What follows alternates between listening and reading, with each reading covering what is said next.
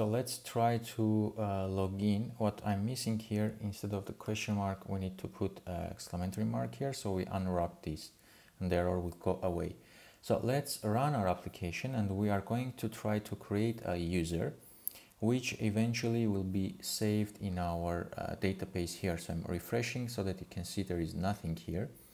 And once we log in, we are going to create this user object here as well.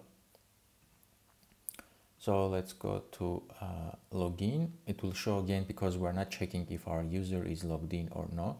The email is iosdevschool@gmail.com. Password is going to be our password.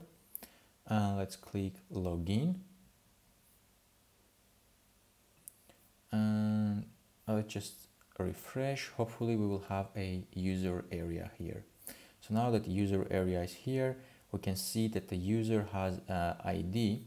I can just quickly jump to my authentication and see that the user ID RTT0DJX, and it's the same as we have here, RTT0DJX.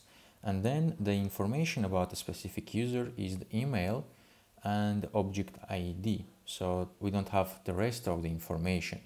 So here is where our onboard comes in handy, because our user has logged in, but he hasn't completed his profile. So our onboard is false. And every time we are going to check when the user logs in and his information is not completed, our user will not be able to purchase something until he doesn't complete his profile and put his name, his address, and his last name here. So this is where our onboarding is used.